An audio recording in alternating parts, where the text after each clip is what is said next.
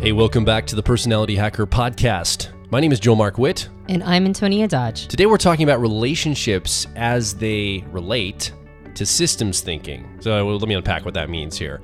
We did a podcast a long time ago about systems thinking where we basically said that we don't believe anymore in this idea of cause and effect thinking. There's not one cause for anything that happens in the world.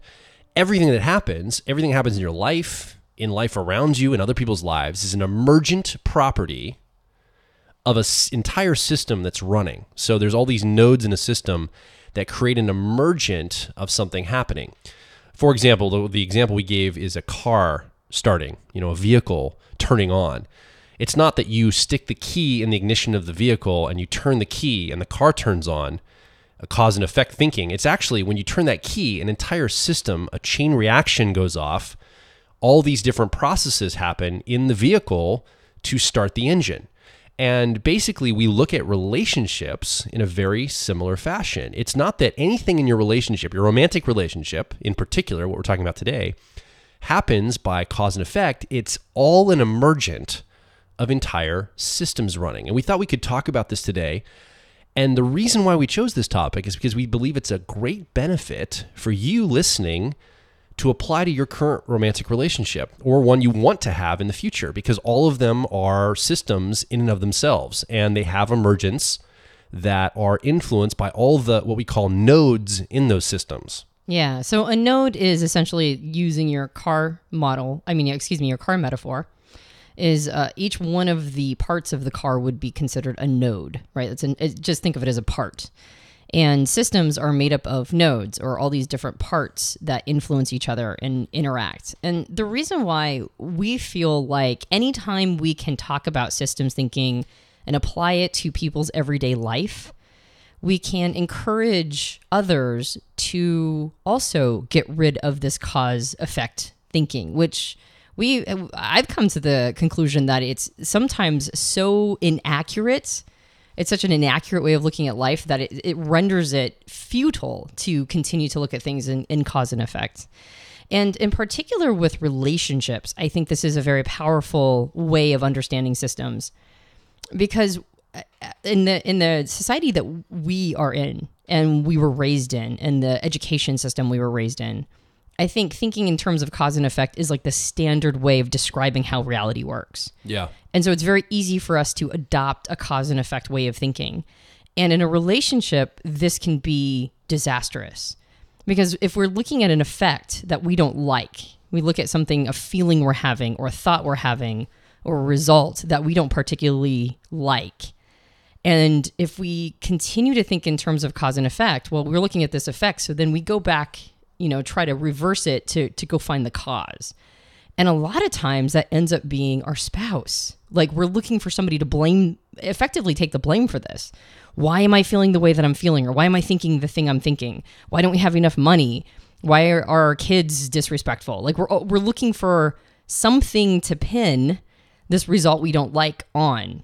But when we reverse that thinking, or actually remove it and replace it with systems thinking, now we can't just go look for a villain. We can't just see ourselves as a victim of something that we don't like and then go try to find the culprit or a villain in the situation. Yeah. Now we have to look at the complexity of what's actually going on. One of the reasons why we don't like systems thinking as a society, it seems, is because systems are complex. And we have a tendency to want to make everything as simple as humanly possible in order to understand it. But we dumb things down, and like I mentioned before, we dumb things down to a point where they're so inaccurate that they're futile.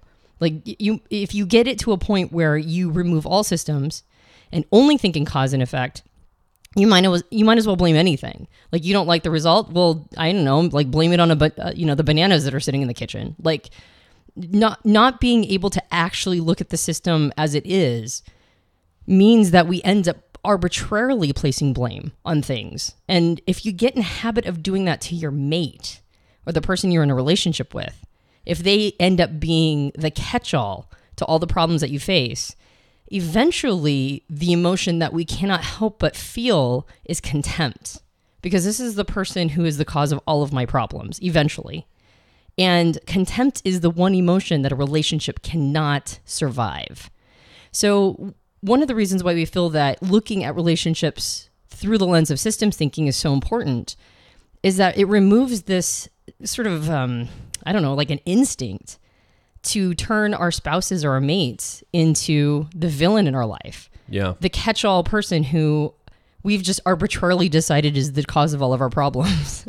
And then destroy a relationship through the feeling of contempt that ends up being an emergent as well. The other great part about systems thinking when you apply it to relationship is it gives you this measure of feeling empowered to do something about stuff you don't like. Because you look at it and you go, okay, my spouse and I are fighting a lot right now. For some reason, we've been great for 3 years. And all of a sudden, in the last month, out of the blue, we're fighting. It'd be easy to say, well, man, my spouse must have changed, or my lover, my pair bond partner must have changed, and they don't like me anymore, or I'm no longer appealing to them. Maybe they're not attracted to me, or they've got something that is bothering them, or whatever the cause, quote unquote, might be.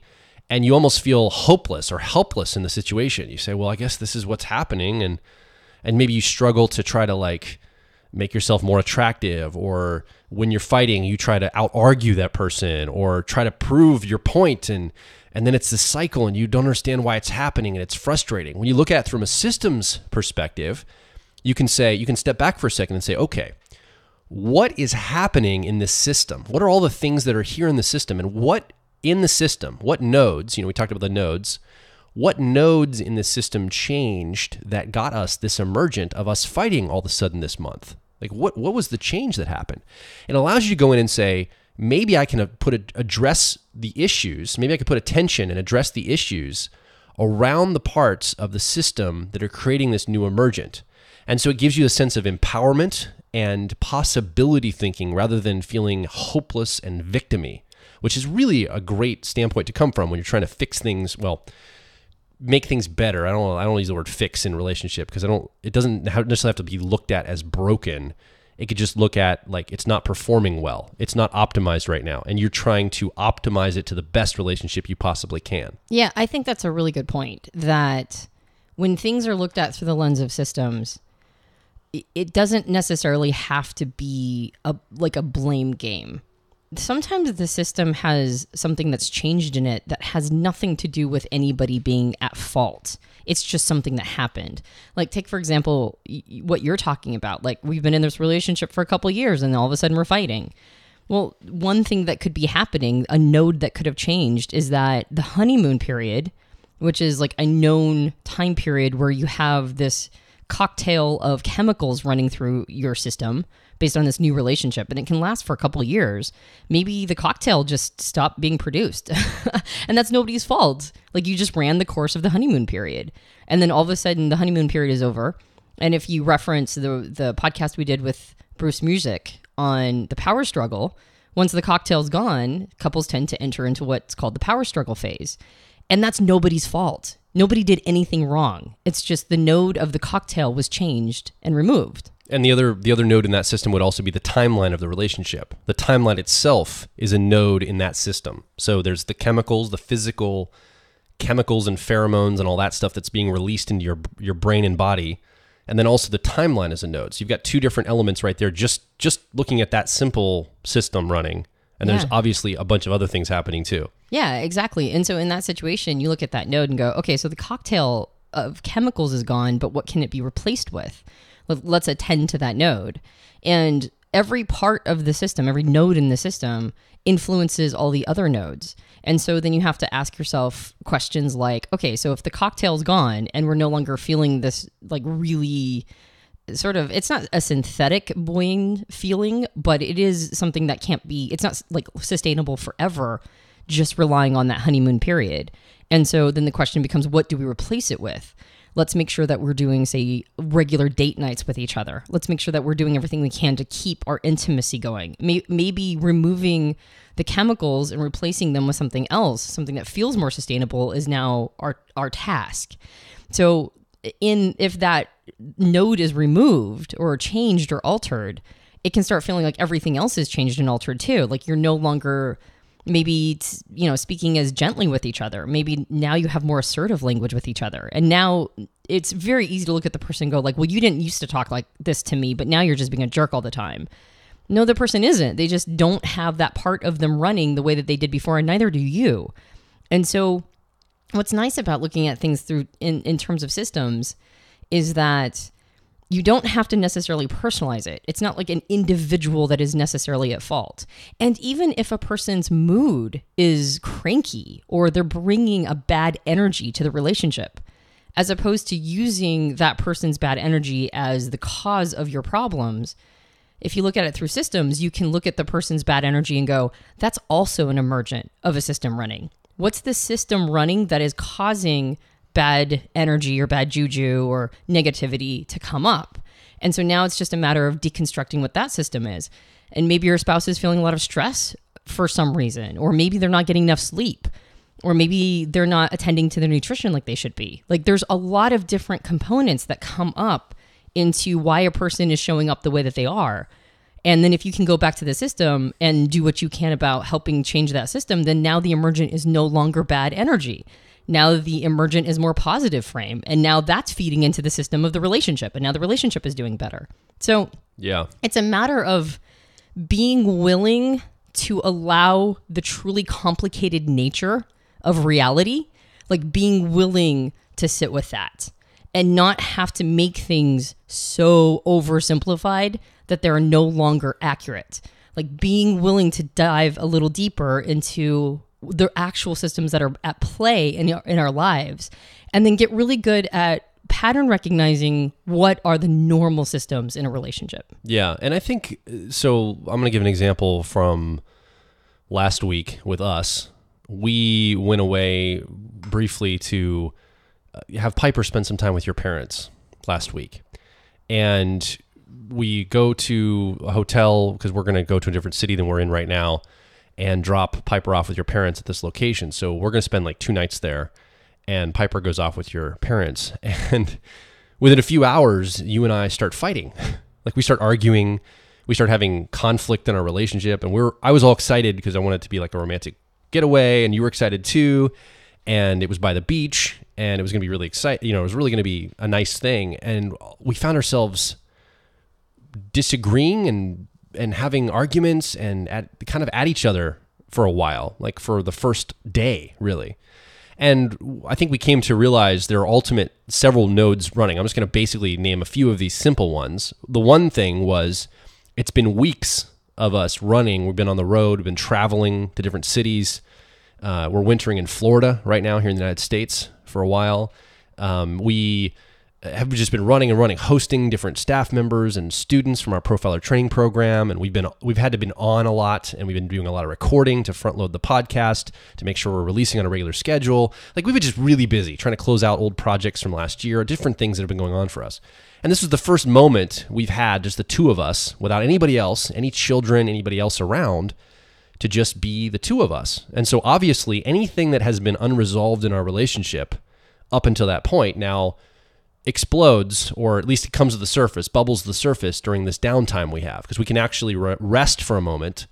And now all the healing or any type of issues that we've had have the ability to come forward. We don't have to suppress those now to be on about recording or working or handling kids or traveling or whatever we're trying to do logistically. Like there's an opportunity for us to actually work on ourselves a little bit. And so all that just floods in. That's one node in the system, is just the idea of having downtime in and of itself without any children around. And then your parents are there, and we didn't realize this till probably 2 days later, but there were all old neural patterns you had around what your parents mean and how their influence in your life and their opinion of you and your value and worth. And so that triggered a bunch of stuff into you, which is a node in the system in your own brain and your own heart of how you feel about your relationship with your parents and your worth as a person, that I'm not privy to. I just think you're getting upset with me about little things and picking, and then I'm reacting with all my insecurities are coming up, which you're not privy to. I mean, we've had some talks about them, and all of a sudden I'm going, well, I've got these insecurities too. It like activates my insecurities. Now my node's running, and it starts to create this dynamic where we're arguing and we're at each other when we should be enjoying ourselves at the beach in a really romantic setting and just having fun. But those nodes boom, they enter into the relationship in this short period of time, and we have to deal with it when it comes up. And I think we sat down, on day 2, and we're like, okay, what in the world is happening right now? And we started to diagram out almost. We didn't write it on paper, but we talked through some of the things that were coming up for us in just this short period of time. Now, if we were in a cause and effect mindset, we might, which we were originally, it's so easy to go there. To stop and think about things in systems is a discipline that you develop over time. If you're listening and you're like, oh man, the systems thing, that sounds complicated. It is complicated, and it takes practice and discipline. It's challenging, right? It's the skill you build. It's not just comes easy. So we looked for cause and effect. It was like, well, you feel this way, and that makes me feel this way. Well, no, you feel this way, that makes me feel this way. Well, blah, blah, blah, blah, blah. We're going on and on and on. We're like, wait a minute, what is going on here? And we stopped and we started talking about the different things that were going on for us. As we talked, we realized that both of us were on the same team. Both of us love each other, and we want the best for each other. It actually had nothing to do with us. There were a bunch of other things that were running that were influencing the system between us. And it just so happened the emergent was us having a little bit of disagreement and some arguments and some old pain and wounds we were trying to process, and we were using the other person to try to process through those. So I guess I say that as an example to say that sometimes things are short-lived. All these nodes can flow in and out of things. It's not like it's the end of the world. And I think what's exciting about that is that's a micro view of something that happens, I think, to couples on a much bigger macro scale. Sometimes those things can go on for years, months, years, decades even, depending on the couple and the dynamics that are set up, the systems that are running. So I think this is it's just a good example of what can come up for people in relationship. Well, I want to flay that out just a little bit more. Sure. I want to get more specific. I didn't want to say any details because if you feel comfortable doing that, that's fine. I just didn't want to. No, I appreciate that. I appreciate you wanting to preserve my privacy, but I'm totally okay being transparent on this one because I was actually the bigger dick in the situation for sure. So it's so easy to turn the into into something that the brain can understand. Yeah.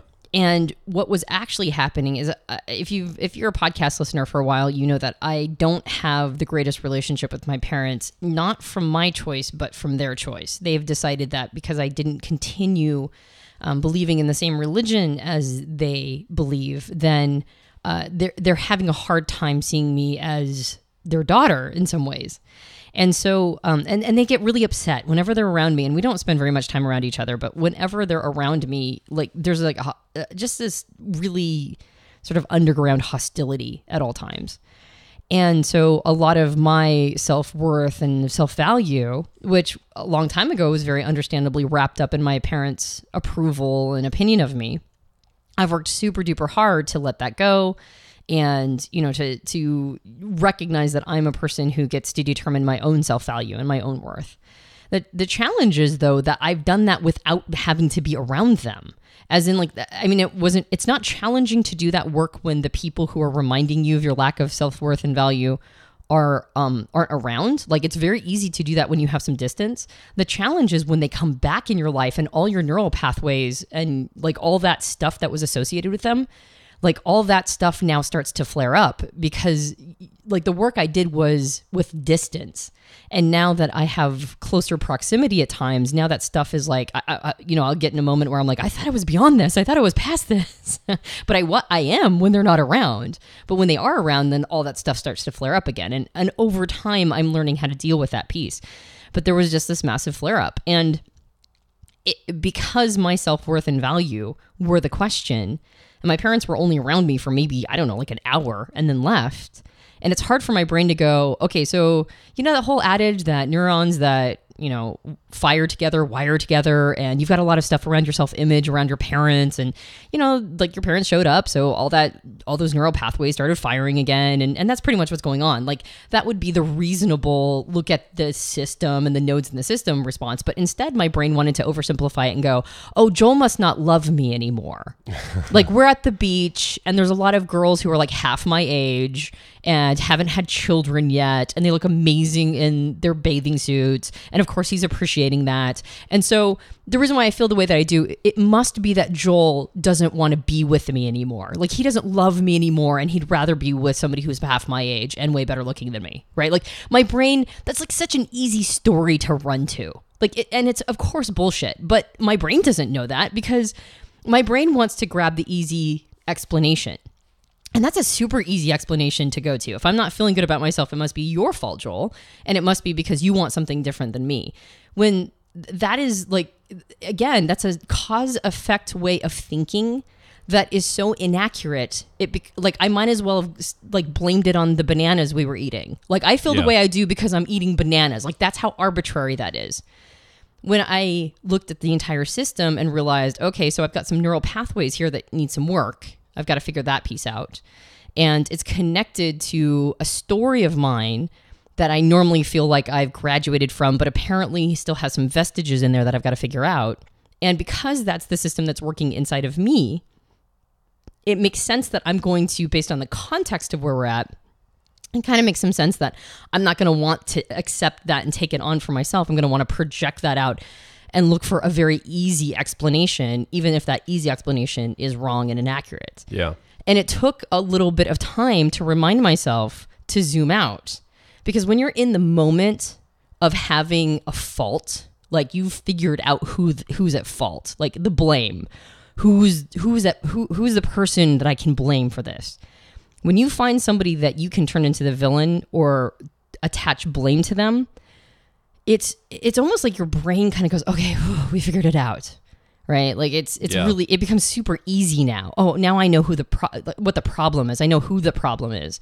And your brain goes, okay, well, I did all the work that I needed to do. I guess I'm done now. I figured out the problem. Yeah. And at that point, it takes some concerted effort, especially since in those moments your emotions are flared up and for me, my emotions were flared up and I wasn't feeling good about myself.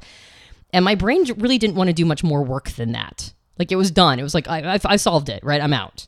But it's like solving a Rubik's Cube by getting like one half of, like getting one side the same color where all the other sides are still all messed up. Yeah. It's like, you didn't solve anything.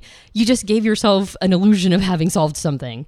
And so it took a lot of emotional energy for me to remind myself to zoom out and go, you didn't solve anything. You didn't find anything. Like, if you feel like there's one person to blame for your feelings right now, then you are clearly grossly oversimplifying the situation, and you need to go back to looking at the system. It's so amazing how when one person in a relationship has insecurities that come up, at least for me, this happens. It's almost like a mirror. It just primes the pump for all mine to come out. So my story in this, when you're saying, Joel doesn't want me anymore, and, you're projecting that toward me, I'm going, oh, this is actually her telling me that she doesn't want me anymore. And she's trying to communicate that, but she doesn't know how to do it directly. And she's just upset. And, oh my goodness, it's I guess she doesn't want to be with me anymore. And how can she be like this? How can she just out of the blue not want to be like, I have this whole story running. And I realize as I back up, it's a lot of self-worth things around me as a man, in my masculinity and showing up. And I'm like, man, maybe I'm not a good enough man for her. Maybe she wants somebody else, and she's trying to, give me an out, quote unquote, or push me away, or say this is something I want over here, so I won't, that I'll get the message. She doesn't want to tell me directly. And so I've got all this stuff coming, and now all my insecurities are coming up, and I'm lashing out back at you going, well, why don't you just speak directly and tell me what you really want? And I'm thinking you're trying to couch something in a non-direct way. And so these nodes are running, and really our insecurities behind us, underneath the surface, are what's powering some of this. And there's all sorts of different nodes that are influencing this emergence of us disagreeing and having like this back and forth of, oh, you must not love me, you want to be out of this, back and forth, until we finally said, wait a minute, what is happening here? This is craziness. And we stopped and we regrouped and we started to think of it in terms of systems. And I think that was the turnaround in that day and a half of us having that struggle, I guess. And I think we emerged out of it understanding some of the things about ourselves and realizing that we both own our insecurities and the nodes that are running underneath that. It's really not you that's causing me to feel insecure, and I'm not the one causing you to feel insecure. Those are things we have to deal with on our own. And so I think that was really helpful for us to see it in a systems way. So earlier I mentioned some of the systems that are generally running in a relationship. And if you have a couple of system templates, if you're not used to this style of thinking, those templates can be really helpful for like during the time period that your brain readjusts to looking at reality in what could be called a very profoundly different way. Like going from cause effect thinking to systems thinking it's like an infrastructural change in your mind. You will think very differently about everything in your life. You'll approach life differently. Very much so. So one of the easiest ways to make this shift, I think, is in relationships, because relationships, we instinctively recognize our systems. We realize that, like take, for example, a family of 5. Let's say that you have 2 parents and 3 kids. It's not that counterintuitive to think that every single person in that family is a node. They're their own parts in the system. And that they're going to not only impact the entire system, but also each other.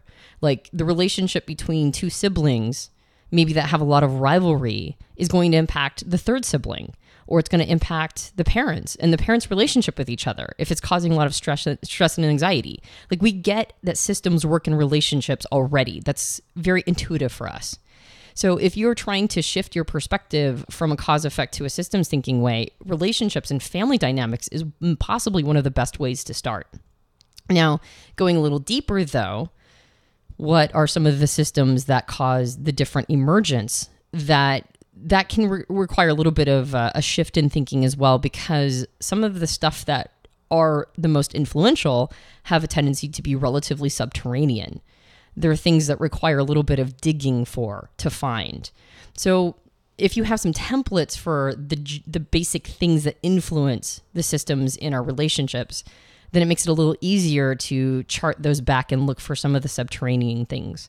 Yeah. And when I first learned systems thinking, some of the templates that were given to me is to put things down. And this is an oversimplification, but it's not an inaccurate oversimplification. It's an accurate one that will lead you to more complex thinking. Yeah, it's like wax on, wax off, and you'll learn more as you go, but it's a good discipline to start here. Exactly.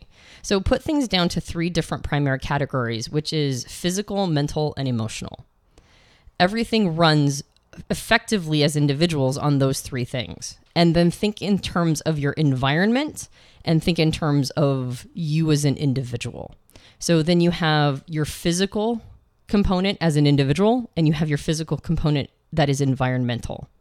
You have your emotional component that is you as an individual, like what you're feeling.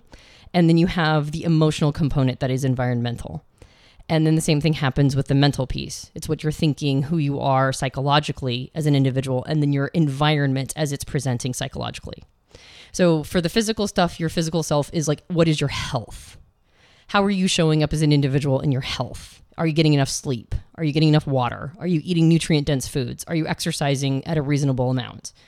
Are you honoring and taking care of your physical health? And then your physical environment is, what are you surrounded by? Like what's the context of your life? Is it stressful?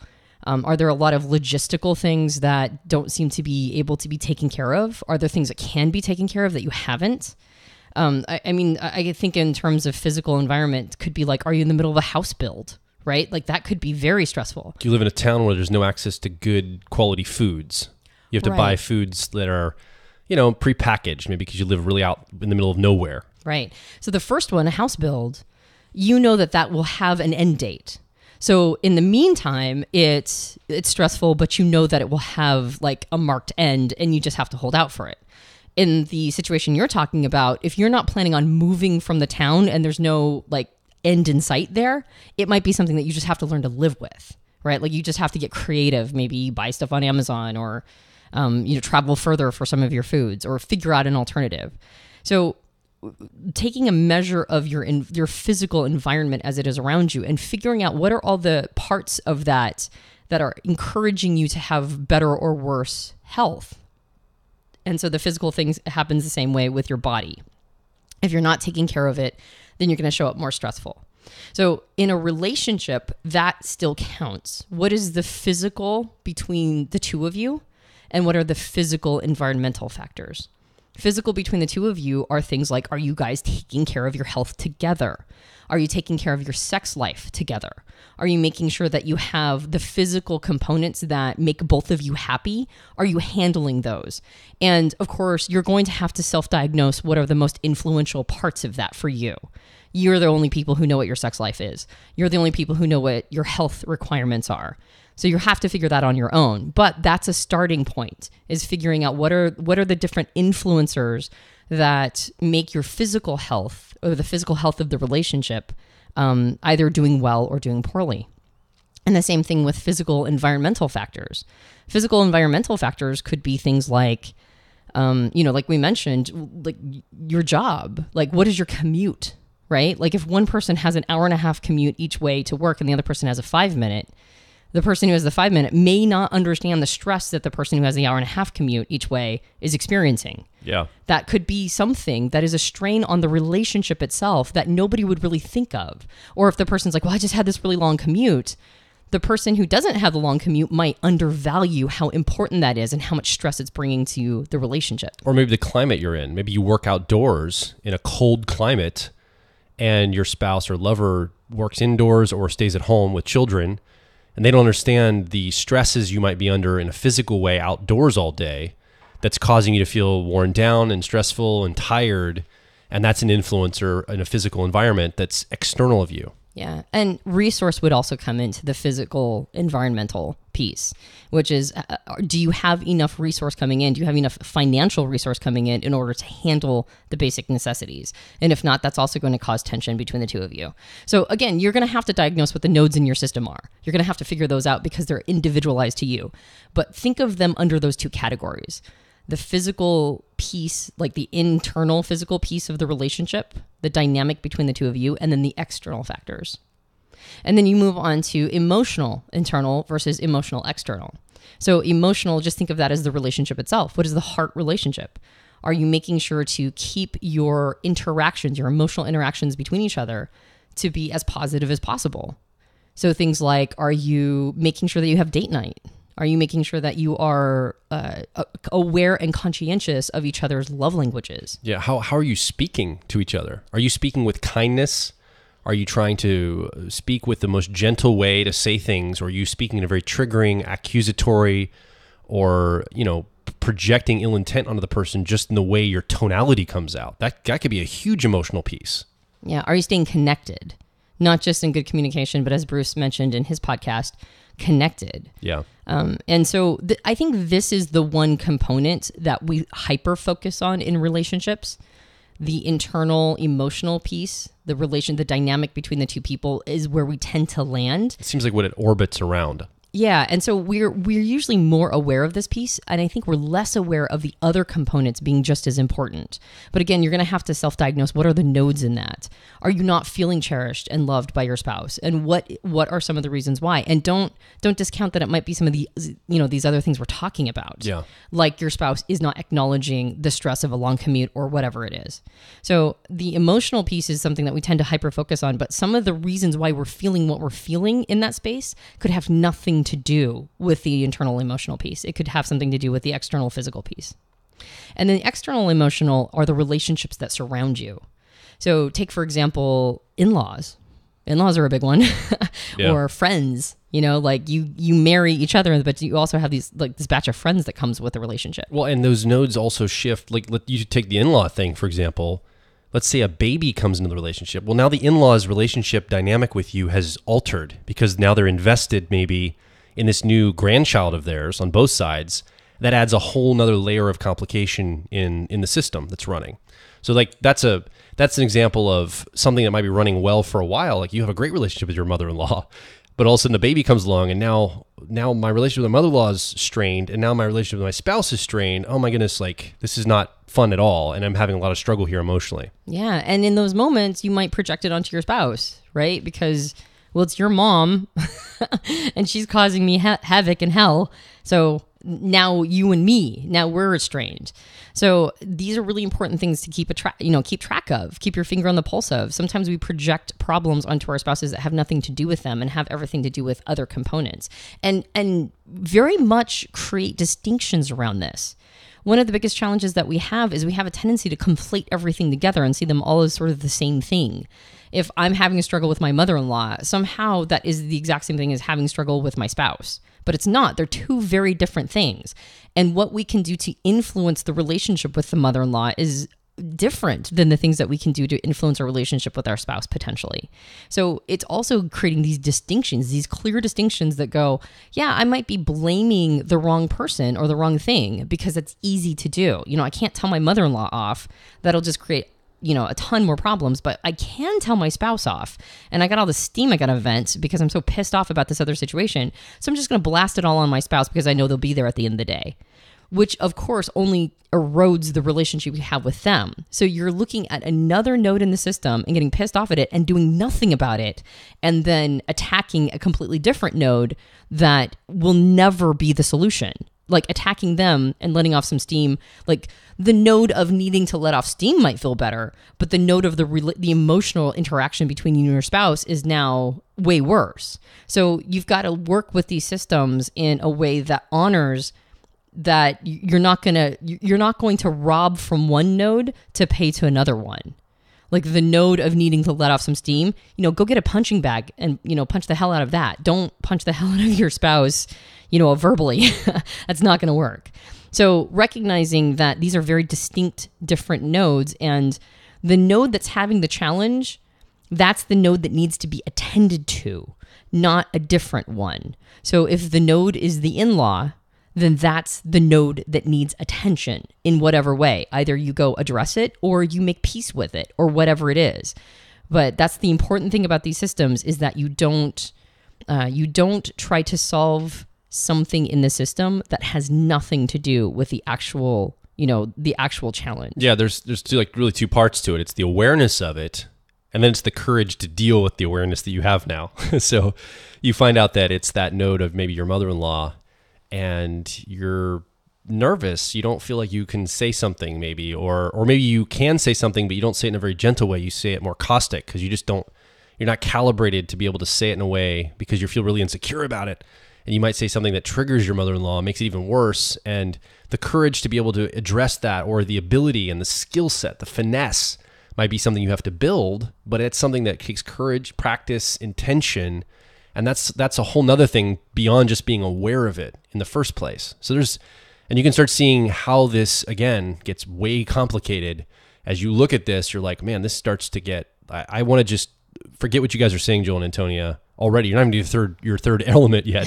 You've been to two of these, and this seems like my mind is going to be like overwhelmed by it. I'm going to go back to cause and effect because it's just way more easy to see it that way than what you guys are proposing. This is insanity to me. Yeah, it's easier for me to think my husband's a dick. That's just way easier. Or my wife is just a jerk. That's way easier to work with. But again, when you start thinking in this way, like you mentioned, Joel, you will see opportunities for the need to build certain skills. And if you can rise to the challenge of building those skills and actually addressing some of these nodes that need better influences from you, then all of a sudden when an emergent from a system starts to go well, it feels like magic. It feels like you're not even quite sure what you did, just everything seems to now be working out. And because you got it at its root source, it's now sustainable. Like it lasts. It's not like a painting over or turning a blind eye or getting, venting your frustration and you feel better for the moment, but actually you ended up like ultimately eroding some of the respect between the two of you. Like it's not a quick fix. It's a long-term sustainable fix, which is why these, systems thinking is so powerful. And so the third piece of this, when you're looking for some templates or some ways to diagnose some of these nodes in your life, is the intellectual component or the psychological component in the relationship. So these could be shared beliefs. They could be shared interests. They could be the things you guys talk about and what you bring to the table as far as your values go. Yeah, or even Graves levels, Graves level, spiral dynamic levels. You might be stratified there. Your spouse or you might be advancing faster than the other person, and that can cause a dynamic shift. So these are all different nodes when you're talking about the intellectual piece. Mindset, how willing you are to look at your introspection, how much one of you probably has a higher threshold for introspection than the other one. That's a node in the system. One of you probably has the ability to hold more mental space or deal with harder truths than the other person. So these things play into all of the dynamics in the relationship that are going to cause conflict or cause things to not be working out as well. Yeah, I would argue that personality types fall into this category. Absolutely. Right. And so kind of understanding, we just did 2 podcasts on dichotomies and cognitive functions, like understanding Myers-Briggs typology as it relates to relationships. And I think that those would fall under this. This is sort of the conscious or cognizant component of the dynamic between the two. Culture, the culture you came from. Well, and that's the integrated part, but I would say that that's also the external psychological piece. I mean, the culture you come from is probably the internal part, but the culture you're living in is the external part. Yeah. And what's interesting is that during this time period in history, we've gone through in the United States, and actually globally, people are going through a really interesting sort of a strained political environment in all of the developed countries. It feels like this is not just United States. This is all over the world.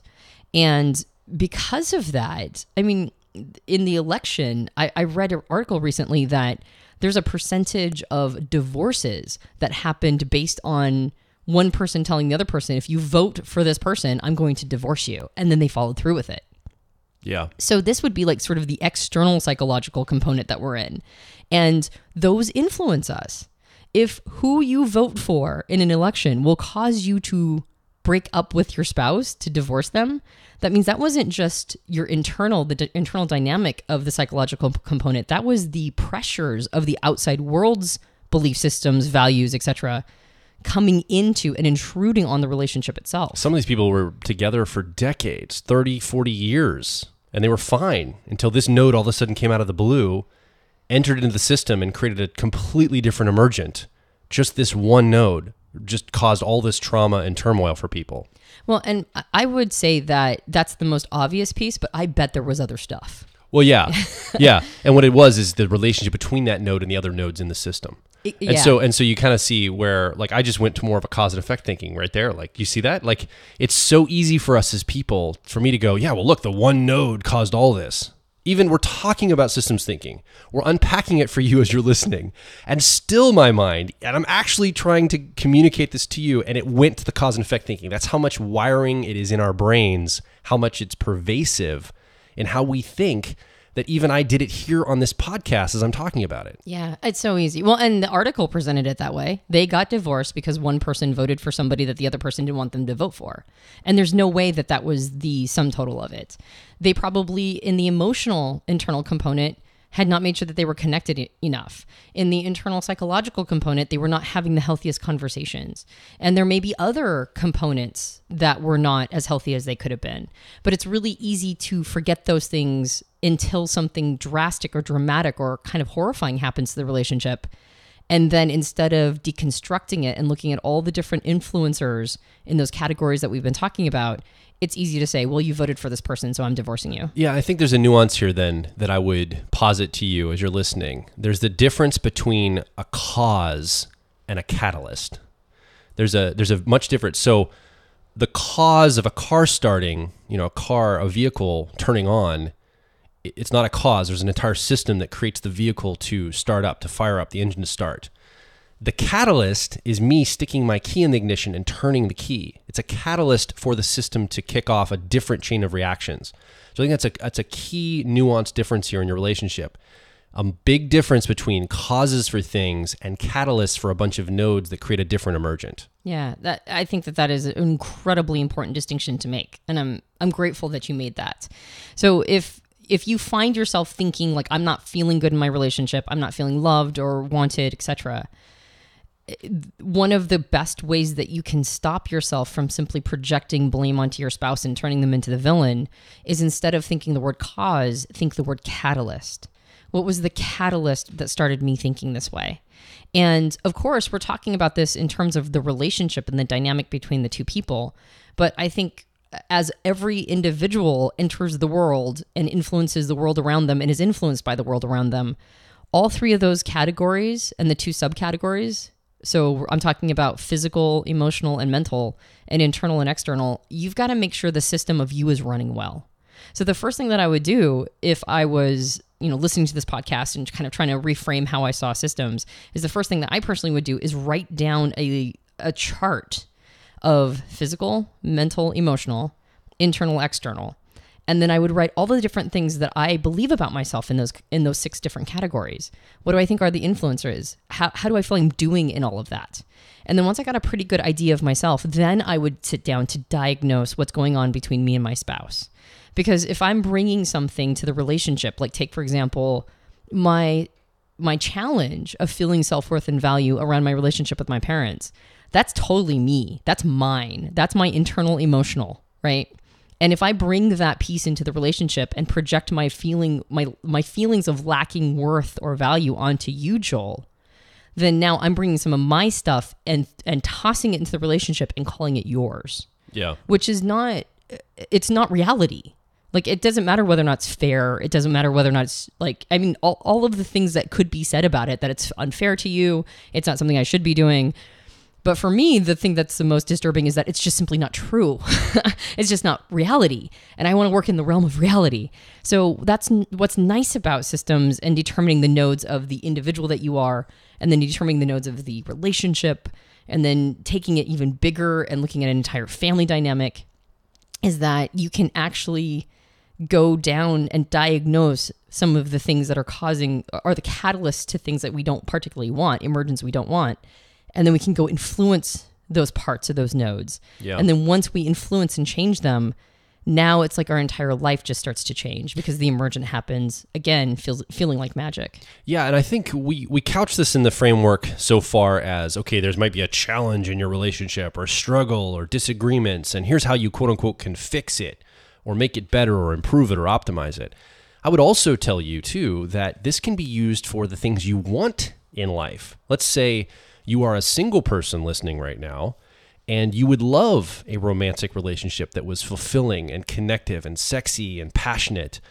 And you can sit down and you can write out all the different nodes in the system of what the emergent of you not having that in your life right now is. Or if you wanted that emergent, what would it look like? What would all the nodes that would need to be running to create the emergent of that person that you could be madly in love with? What would it look like? What would the things in place have to be?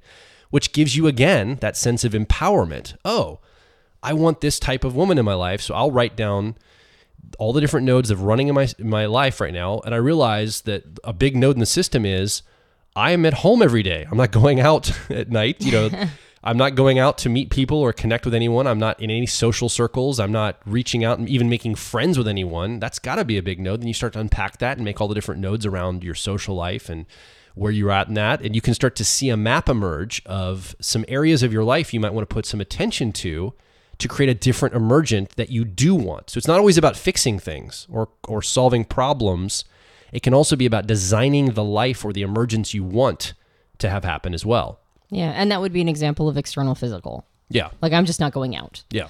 And what's nice about it is that it doesn't have to necessarily be a blame game situation. It can just be like, what are the things that I want to optimize. This is just a fact. Yeah. Like I'm tired after work and I want to just sit at home and read and watch TV or whatever.